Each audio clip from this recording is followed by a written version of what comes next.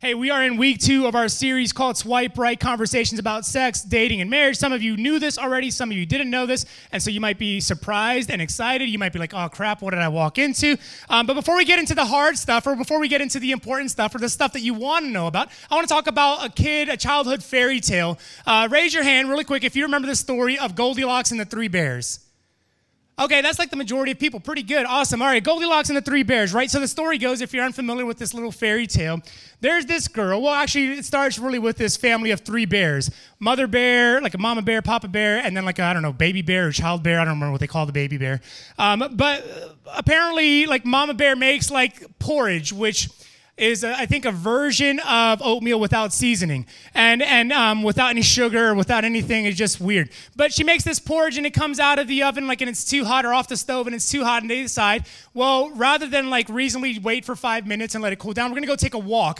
And so they decide they're going to go take a walk, leave their house, apparently unlocked, because this little blonde-haired girl named Goldilocks is strolling through the woods, just kind of, like, rolling, looking for things to get into, including other people's houses. And so she finds this house and decides that she's going to go walk into this house, uninvited.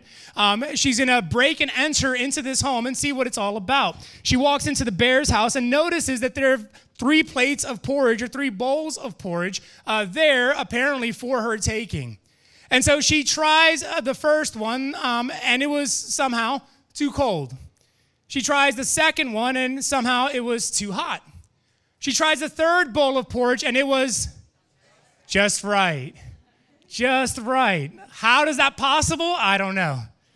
They all came off the stove at the same time. They all went for a walk, and somehow one was too cold, one is too hot, one is too or just right. But she doesn't stop with the porridge and eating other people's food. She decides she's going to try their chairs. She wants to make herself at home and get comfortable, break in the furniture. You've already broken into the house, so you might as well break in the furniture. And so she gets into the chairs, and so she sits in the one chair, but it's Papa Bear's chair, but it's too hard.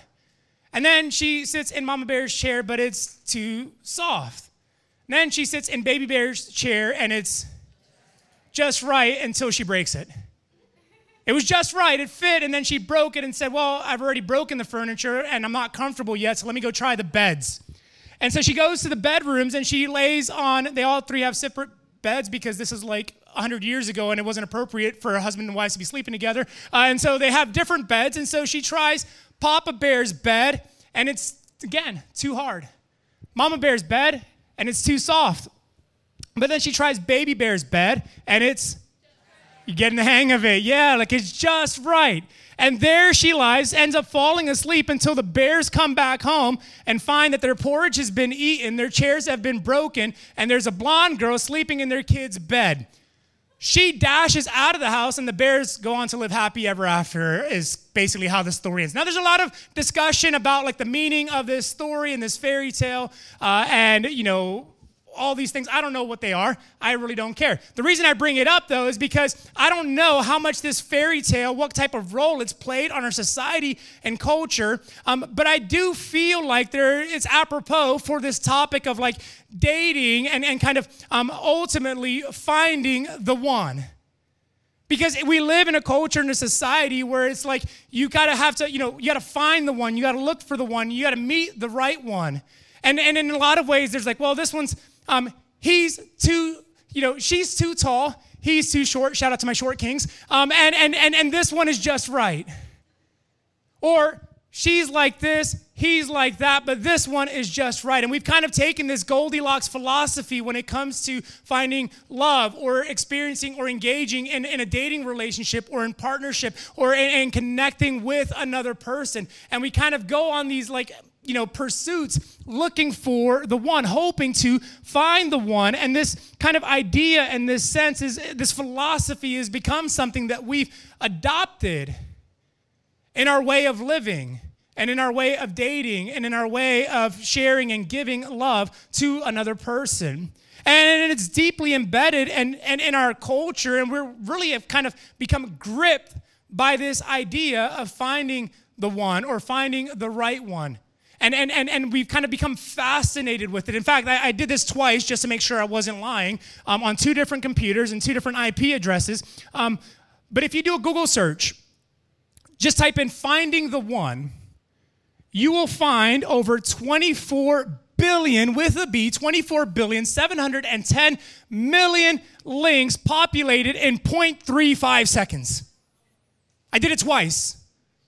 24 billion plus search results. That means the likelihood of you finding an actually helpful article about finding the one is 3 times more difficult than you actually finding the one on a planet of 8 billion people. Like, think about that for a second. 24 plus, nearly 25 billion search results on finding the one. And once this sermon goes online, we'll add to it and make it 24,710,000,001 on finding the one. Clearly, this matters to us.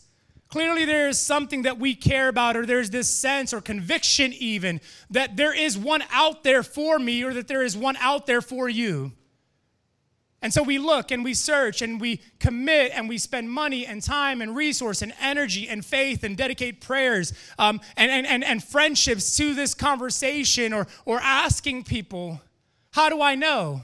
I was just in Montana and spent my life as a cowboy for a week. Like, literally just got back on Friday, and I was fishing and shooting guns and, doing cool stuff. And, I got to be a boy for a week, and so that was fun. But we went fishing, and we were with our guide. And our guide was 23 years old. He's been dating a girl for 7 months. And so my partner, Sean, he's like, hey, watch this. And he kind of like winks at me. And he says, hey, so tell me about your girlfriend. And he's like, oh, been good, serious, 7 months. And he's like, so, wow, that's 7 months. That's pretty serious, How are you feeling about it? He's like, I feel pretty good most days. And he's like, yeah, that's good. He's like, so, is she the one? Are you thinking she's the one? And he's like, I don't know, like 70%, 80% confident in that. And he's like, yeah, what about that 20%? What about, and then we kind of, went into a more serious thing where it's like, hey, listen, you're 23 years old. Like, let's kind of, Sean's like 55, married for 30 plus years. He just wanted to kind of give this guy a hard time because he's the same age as his kids. But like, there's this kind of sense, right? Like, oh, like, hey, is that the one? The one you're with, is he the one? Is she the one? And while this idea of finding the one, plays well for movies and novels, and it certainly tugs at our hearts, and it kind of feeds into this desire that we all have for love and shared experience and shared community and partnership. I think this approach, or this desire, or this commitment, or this focus on finding the one can actually lead to a whole array or host of problems that most people are either ill-equipped to deal with or unaware that they'll have to deal with. And then here's what I mean. I'll kind of give you a few examples, right? When it comes to the problems with this mindset or this kind of ideology of like, the one is out there, I have someone out there. There is one person on this planet for me, and I am one person for them. There's several problems, and here's kind of an example. There's pressure that it creates, right? There's a level of pressure that you experience where you think, well, maybe there is only one person out there for me. In a world of 8 billion plus people, only one of them is for me, and I am for them. Now, I'm no statistician, and so I can't even fathom or begin to comprehend what type of statistical probability would be needed for that to be the case. But that does create an immense amount of pressure. Well, what if I live in the wrong country? What if the one for me lives in another part of the planet? What if the one for me is somewhere where I'll never be? What if I'm with someone, but they're not the one? And it creates this level of sense like, you don't want to screw it up, right? Because that's a lot of pressure. Like, I don't want to get this. I don't want to commit because what if they're not the one?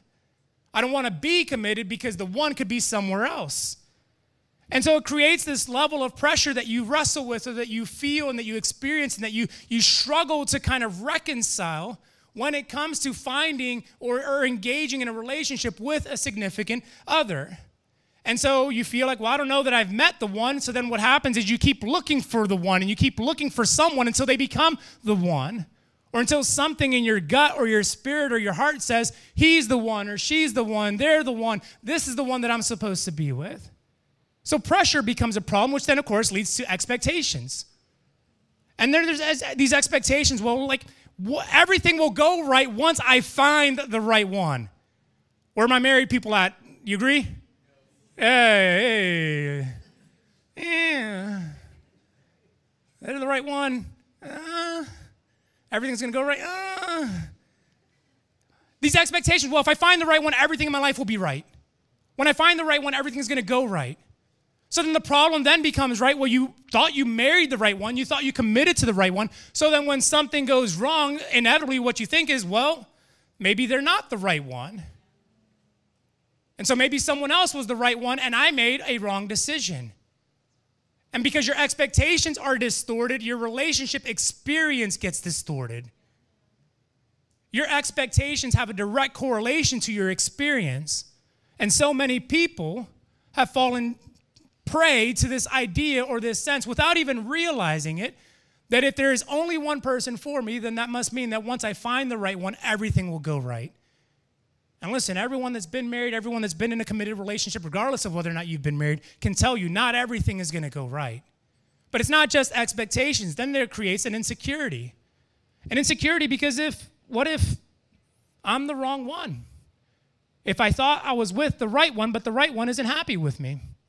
So am I the wrong one? Am I the wrong one if the right one is unhappy with me? Because they were right for me, but maybe I'm not right for them. I thought they were the right one, and because I thought they were the right one, everything should go right. Well, then maybe I'm the wrong one myself. You know, you hear that story, right? Like you kind of, when there's a problem and there's a pattern of problems, and maybe you've experienced this in your own relationships, where you bounce or you go from relationship to relationship and nothing is clicking and the right one doesn't seem to come along, or you've experienced failed relationships or failed marriages even, and so you think, well, I'm the common denominator, so the problem must be me. I must be the issue. I must be the source of the trouble. And yet, despite these things, we all kind of fall prey to this. And maybe if you've experienced this, or maybe if you've bought into the idea of like just one person or the right one for me, then you've probably experienced one of these three problems, maybe all three of these problems. And yet, despite our recognition or our realization that these things happen, these problems surface when we buy into or feel like it's all about the one and finding the one, despite our understanding that that leads to problems, yet we still pursue it. Yet we still subscribe to it. Yet we still buy into it. Yet we still think, for whatever reasons, this is the only way, that there is only this way, that it must be the right one and the only one. And people continue to be consumed with finding the one. Despite discouragement, frustration, pressure, unnecessary pressure, unrealistic expectations, unneeded insecurities. But it's okay, because I'm here today to tell you, you don't need to chase after the one. And what I'm here today to offer is maybe some contrarian, maybe even some controversial bit of advice when it comes to the one. And I don't care if you're married, I don't care if you're dating, I don't care if you're in a committed relationship, I don't care if you're remarried, I don't care if you're divorced, I don't care if you're not looking or you are looking. What I have to offer to you today is something that will lead you to what I believe will be a healthier, more fruitful, and more impactful, and more connected and meaningful life, not just for yourself, but for every relationship that you're in. For every relationship you commit to, for every relationship you'll experience, friendship, platonic, or romantic, it won't make a difference. What I have to offer to you are better pursuits than the pursuit of chasing after the one. Not because, well, let me just say this. I think to some degree, the idea or the notion of the one should be completely scrapped, like completely thrown out. Maybe like 80 to 90% of it should be completely thrown out. Because so much of it leads to unhealth. So much of it leads to a false dichotomy and a false belief system and a false way of engaging. And it's not because the one is a bad person or because the one is a bad concept. It's because being consumed with the right one more often than not leads to failure, disappointment, unhealth, and this perpetual cycle of recycling people in your life. And so if you shouldn't be consumed with finding the one, I think there are some things that you should be consumed with. And so what I want to do today is offer and maybe share this better way, maybe give to you, provide to you three things, three areas or three pursuits that are far more worthy, far better for you to focus on than the focus of finding the one. Now, I know there's probably some people in here who are like, no, I'm sitting next to the one, and that person's like, I don't know if they're the one. Don't raise your hand. We'll have prayer and counseling afterwards. You can slide into a DM and say, Ricky, that was me. So this isn't to like sway you or dissuade you of the person that you're with or the person that you're interested in. Rather, this is to offer you a better path forward.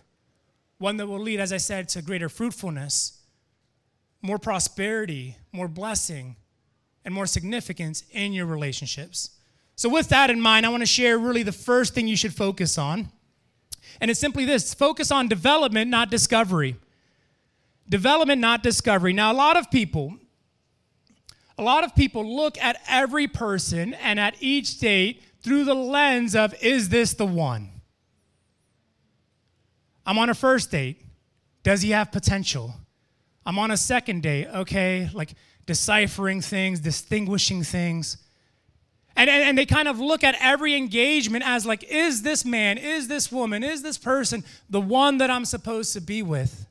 And every hangout is kind of more like an interrogation, where you're just kind of asking questions to try to get something and kind of like, sift through all the stuff to see what stands out, what jumps out, what feels fishy or suspicious or curious or uncertain. And then conversations seem to become kind of more like people trying to engineer a perfected future rather than just growing organically together. Which means every question or conversation becomes an attempt to kind of dig something up, bring to the surface what, in many ways, maybe it's because I was just out in Montana, but it feels to me like back in the 1800s when people like went out west trying to like find gold. And they're digging all over the place, trying to mine, trying to sift, trying to find gold. And it's not so much maybe that you have a motivation to find bad. Maybe you do. But it's like you want to kind of discover something. I want to discover the good. I want to discover the bad. I want to see if there's gold here. I want to see if there's value here. I want to see if there's merit here. I want to discover these things. And all they do is pursue discovery of another person, and they neglect the development of themselves. But a healthier, more holistic approach, a better approach, is to focus on your own personal development, to focus on who you are becoming, to focus on what you are doing, to focus on where you're headed and what's happening in your life, to do the work to strengthen your character, to build your faith, to develop your skills, to build your connections and your relationship in a meaningful and an impactful way, to develop those areas or those aspects of your life. And I think this matters, or the reason why I feel like this matters, is because this is actually what God desires for you. God actually desires for you to be developed. Romans chapter 5, the Apostle Paul wrote this, starting in verse 3. He says, we can rejoice too when we run into problems and trials, for we know that notice this, they help us, what's that word? Develop. Let's read it out loud, louder. They help us what? Develop. Endurance. And endurance what? Develops strength of character. And character strengthens our confident hope of salvation. And notice this hope will not lead to disappointment. That it is in the process of development that God will lead you to prosperity. It is in the process or in the road of being developed that God will bring you blessing. It is on this path of focusing on your own personal and spiritual development that God will lead you to a place where you will not find yourself disappointed, regardless of your relationship status. That you can be filled and satisfied and whole as a single person, as a married person, as a divorced person, as a remarried person, as an unsure person. That God's intention and his desire to make you whole is not conditional upon your relationship status on Facebook or who you sleep with at night or who shows up to the dinner table in the evening. That God's intention and desire for you is to be made whole, not for someone else to make you feel whole. And this is massive. Because there are so many people wandering aimlessly through relationships, hoping that someone or something will fill them, that someone or something won't disappoint them, that someone or something will strengthen them. And God's word says that it's him, that it's your pursuit of your development, that actually you have that power yourself, and instead you're forfeiting it and vacating it to someone else, falsely hoping that they can do it for you, but they can't. See, way too many people focus on finding the one rather than actually become. Get this. It's kind of like a tongue twister. Another way to say this, okay? Become the one you're looking for is looking for. Too many people are stuck on, like, let me find the one. You should instead focus on becoming the one you're looking for is looking for. They're looking for somebody too. And the better approach is say, who am I becoming, rather than getting caught up. You see, ironically, when you focus on being developed, you're actually more likely to get discovered. And this is true in relationship. This is true in your career. This is true in life. So many people are like, hey, look at me, pick me. Let me put this bio. Let me put my Bumble photo. I got to get a good one. I got to have, it's me looking cool. It's me looking hot. It's me doing something fun. And maybe that'll make me stand out. Maybe if I pay for the premium version, then I'll be more inclined to get picked. And so many people are caught up on that rather than saying, hey, you know what, let me be developed. Let me grow, let me strengthen, let me build. And what I found, like I said, in work, in career, in life, in relationship, when you do that, when you focus on being developed, you'll get discovered. You don't have to worry about that part. So first, focus on development, not discovery. Second, focus on purpose, not pursuit. So much of dating is treated, again, I got Montana on my mind, but it's treated like a wild animal hunt. I was learning about how the natives would herd and attack and hunt buffalo. Now, I hope you don't do this in dating, but let me tell you what happens. What they would do is they would kind of chase after these buffalo on horseback and kind of try to pin them and corner them to a cliff's edge. And as they kind of felt the pressure of the herd kind of pushing against the back line of buffalo or bison, the pressure that was kind of moving against them was just too much. And so inevitably, buffalo and bison would fall off the cliff down to their death. But at the bottom, get this, they would send the women and the kids to get them. The women and the kids would be down there waiting for these buffalo to fall off the cliffs so that they had something to eat. And so they would chase these buffaloes across expansive miles in territory, hoping to kind of pin them into this region or into this area. And yet so many people, maybe not to kill someone, hopefully, but you're kind of trying to corner someone I got you. I found you. Here you are. Here I am. We're in this together. Not only is that weird and oppressive, but needless to say, it's unhealthy and probably ineffective. And yet, people are on this endless pursuit, searching for the one. Maybe if I go here, they'll be there. Maybe if I do this, she'll be there. Maybe if I act like this, he'll be interested. Maybe if I wear this, they'll take note. Maybe if I talk like this, they'll think I'm cool. Maybe if I show up to this church, they'll be there. And so it's we kind of pinball our way through life, maybe hoping that we land somewhere and hit the goal. And when that doesn't work, they try the next tactic or the next strategy or the next recommendation from the book or the TikTok video or the one out of the 24.7 billion articles available online. Just like an endless goose chase.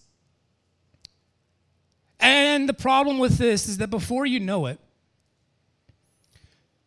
when you're so committed and so focused on the pursuit of the one, before you know it, what you end up doing is that in pursuit of the one, you lose yourself.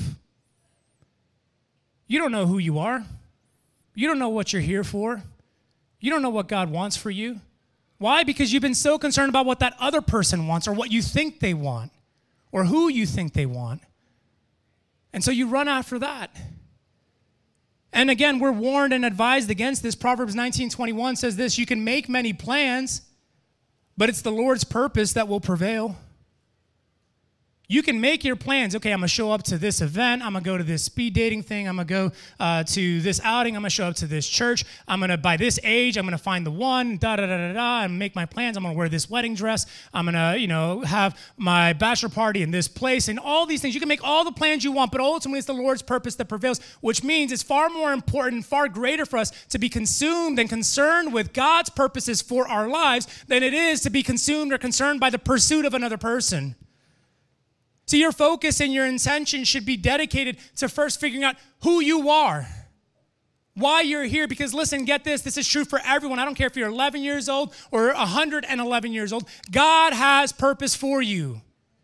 You have been put here on purpose. He has significance marked over your life. He has spoken it and declared it and promised it, and he has authorized it and released you to take hold of it. He has purpose for you. And so you should be focusing, why am I here, God? Who are you in my life? What is it that you desire to do in me, through me, with me, and for me? And focus on that. And listen, you say, well, Ricky, I don't know what my purpose is. I don't know what I'm here. Let me give you a plug. We preached a series a couple summers ago called Finding Your Purpose. A great series, an explicit series, very practical series that helped our church navigate through the steps and the paths needed to discover and step into your purpose. So if you're like, hey, that sounds like something I could benefit from, then grab your connection card or fill out the digital one and just write somewhere on that card, purpose. And I'll send you a link this week with all the sermons. I won't spam you. I'll send you a link with the sermons on video and on audio podcast so that you can listen and step into the things that God has for you. Because listen, as you run toward your purpose, what you will find is that you'll find yourself running alongside of those who are also pursuing their purpose. And I'm certainly no marriage expert, but this summer, believe it or not, I've been married 17 years to my wife. Every time I say that, the claps and the applause get a little bit better. It's like it becomes a little bit more impressive. Like, oh, okay. So that one actually felt good. Sometimes a bit defeated. Like, oh, nobody cares. 17 years, most of them happy ones. And I say that jokingly, but I say that seriously. And yet what's interesting is in the midst of the happy ones and the unhappy ones, what has kind of binded us together and kept us together is that we have this shared purpose. And it is our purpose that has kept us through the seasons of life where we were literally on the brink of divorce, or where it seemed like or felt like divorce was the only option, and that we made a mistake and married the wrong one. It has been that shared purpose that has kept us together, that has led us forward, and has brought us to this place where we stand before you and we minister and we serve and we love, and we're unified in heart, spirit, and purpose. And the same could be true for you. That as you pursue your purpose, what you'll find, as you focus on that, you'll find yourself running this race called life, and that the people of interest to you and the people who are interested in you are actually going to be running alongside of you. And it'll give you greater clarity and greater confidence. And let's be honest, practically, it'll save you a lot of heartache and time. So pursue your purpose, not the pursuit of another person. Let me give you this third path. Focus on convictions, not compromise. Convictions, not compromise. On this journey of dating and love, man, it is so easy, and let me just say, so easy to settle. The temptation, the inclination to settle, to lower your standards, to kind of give in a little bit, ease your expectations, maybe lower the bar and ultimately compromise on who you are, what you believe in, or the values that you have. Both the temptation and the desire on this journey, I understand, will increase as time goes on, as the feelings of loneliness persist, as the desire for love and companionship only continues to increase. And inevitably, you'll be faced with opportunities, plural, opportunities to compromise, to settle for less than what God desires to kind of just take, if you put it this way, to take whatever it is that you can get. But let me say this because you all need to hear this. Love, committed relationships. It's not like showing up at the school lunch line and just taking whatever they give you. This is not that. That is not God's desire, nor is that God's ideal for you. This is about honoring God, and this is about honoring the other person. And there is no need or no reason to just kind of lower the standards out of desperation or out of fear or out of worry that maybe if I don't do this now, if I don't buckle up or settle down or land someone, that I'm going to be like this for the rest of my life. I've already illustrated and shown you that God has the ability to fulfill you with hope and purpose and significance that will not lead to disappointment regardless of who is by your side. So there's no need to lower this. As a follower of Jesus, and more importantly, let me just say this to those of us who are committed to Jesus, in this context, more importantly, as a daughter or a son of God, you are today already fully loved, fully accepted, fully found, and fully welcomed in. There is nothing any other person on this planet can add to those things in God's eyes. There is nothing any other person on this planet can take away from those things in God's eyes. Those are 4 absolute truths. And God says, listen, because of that, you do not have to settle or compromise. Instead, stand on your convictions. This is what we're instructed. Romans chapter 12, verse 2 says, don't copy the behavior and customs of this world. Don't become like everyone else to get what everyone else has. Let's be honest. If you were to just kind of paint with a broad brush at the majority of the relationships that you know, chances are, you would feel like, I don't know that I want that. And yet, we're willing to make the same decisions that lead to that place of unhealth or a lack of desirability. But God says, let God transform you. That word transform, by the way, is the Greek word meta. Let God transform you into a new person by changing the way you think. Then you will learn to know God's will for you. In other words, you will learn to know what God wants. The conviction will stand there, which is good and pleasing and perfect.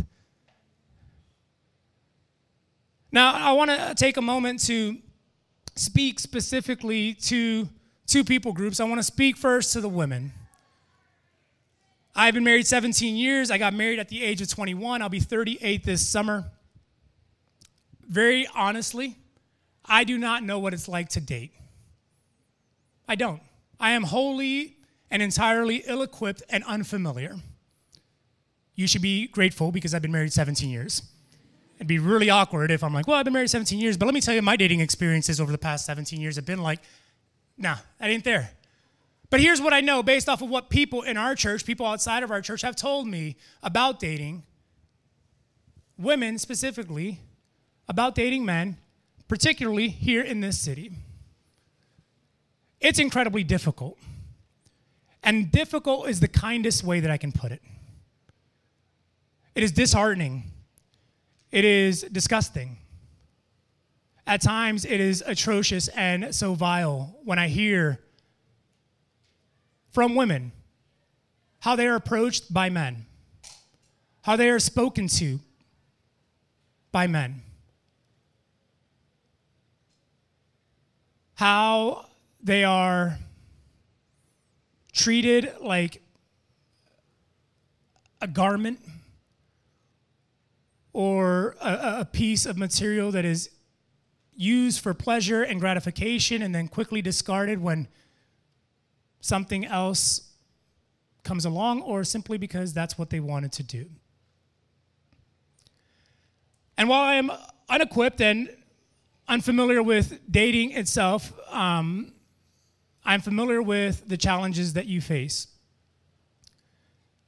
And I want you to know, there's a lot of people in this room, and I can't see everyone's eyes, and I can't look, and this is true for all women, regardless of your relationship status, that you are so highly valued by God, that you are cherished in him, that he is infatuated with you, who you are, your spirit, your being, your personality, all of you. He loves you. In fact, he loves you so much that he was willing to give himself for you, to sacrifice. And here's what you need to know about God, our Father. He is a gentleman at his core. He will not force himself upon you. He will not manipulate you or twist you into action. He will not abuse you. He will not leave you feeling shameful. He will not destroy your spirit and make you think that you are unworthy. He will not take advantage of you. He will not mistreat you.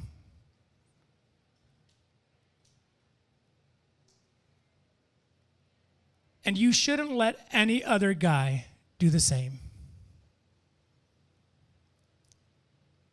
You are beyond worthy.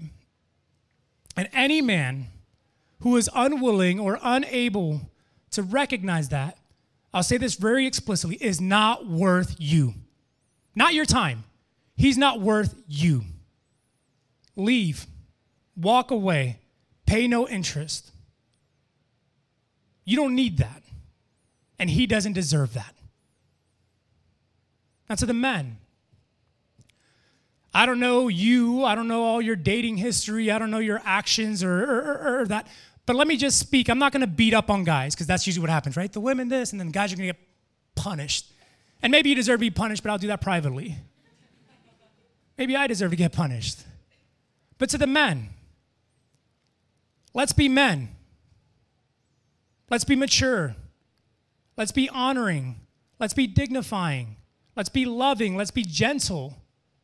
Let's reflect who God is. Everything I just said about God, let's be that to the best of our ability to the women in our lives, siblings, daughters, parents, romantic interests, coworkers, and colleagues. Why is it that we feel like we should be childish in our engagements with women and expect them to respect us?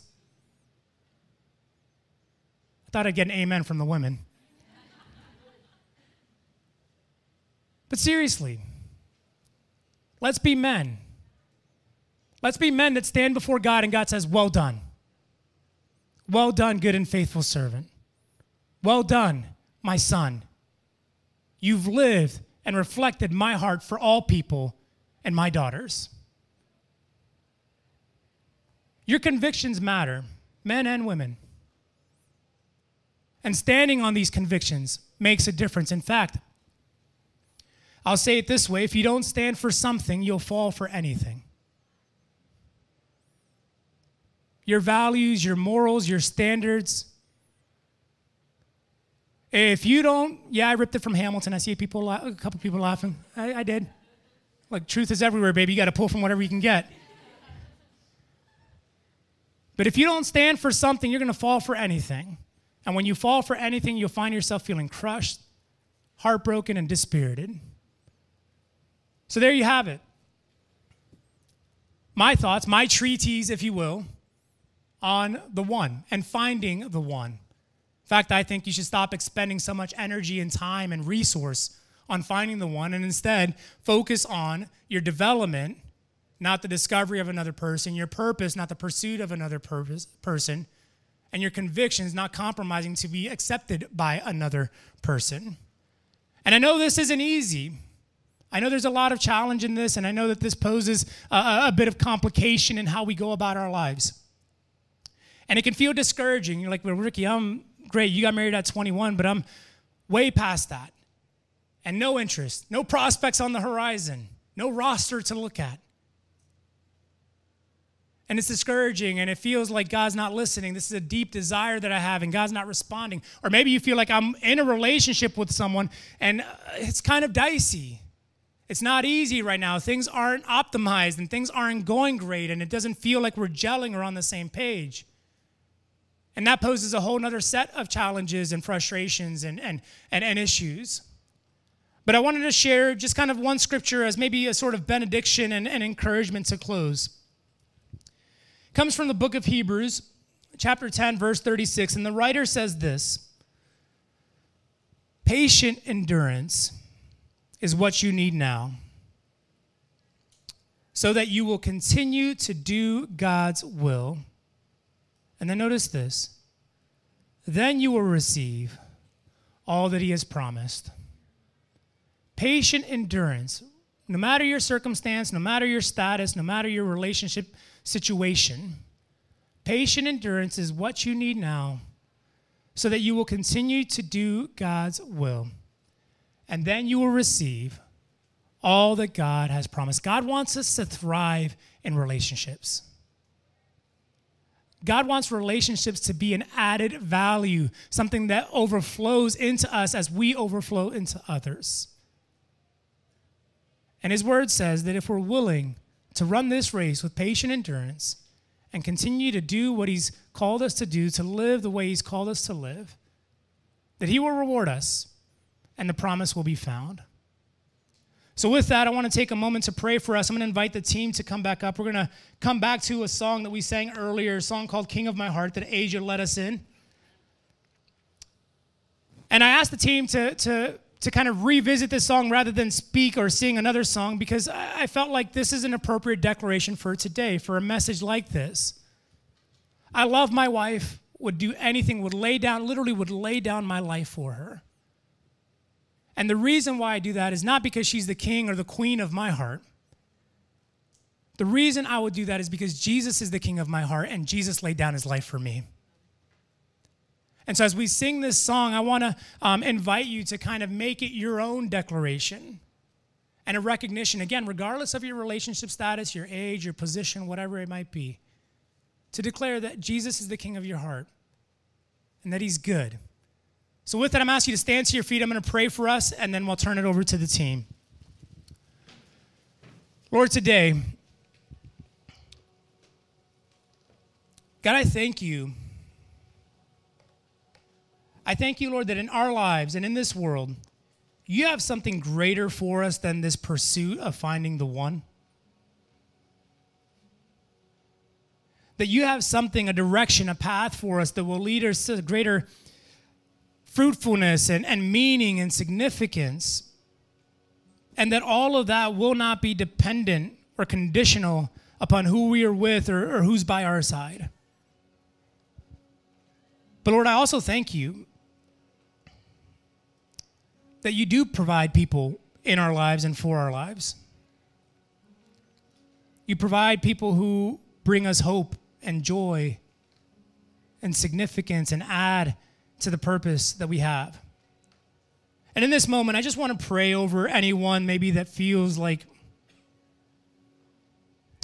heartbroken or defeated. I don't know, maybe you would say you feel desperate in this area or just kind of like you've given up because you're just tired of hoping and praying and believing that someone is available to you or for you, and it seems like God's not listening. I'm not going to ask you to raise your hands or anything like that. I just want to pray over you. And so if that's you, you can just acknowledge to yourself. You don't need to look at me. You don't need to say anything to me. You don't need to raise a hand. But just there where you're standing, you can say, God, that's me. Yeah, that's me. So, Father, I pray over anyone who has made that confession. Anyone who has acknowledged or recognized that they're just feeling worn out on this path or on this road, or feeling like empty or alone, and they're just like, you're not, maybe they feel like you're not responding or that you don't care, that you just kind of moved on from them. Everyone else seems to be getting married, finding the one. Amount of money I've spent going to a wedding or being in a wedding or sending cards or gifts for weddings is like just frustrating and discouraging. And I know, God, for both women and men, that is an incredibly vulnerable place to be. So I pray now, Lord, that you would just minister into their heart, that you would show some evidence or sign of comfort and care and concern, that you see them, that you care about them, and that your promise of blessing and purpose is actually for them. Lord, I pray as we step toward these paths, whether it's purpose or our development or solidifying our personal convictions, pray, God, that you would be honored and that in return you would honor us. We pray these things, Jesus, the King of our hearts. Amen.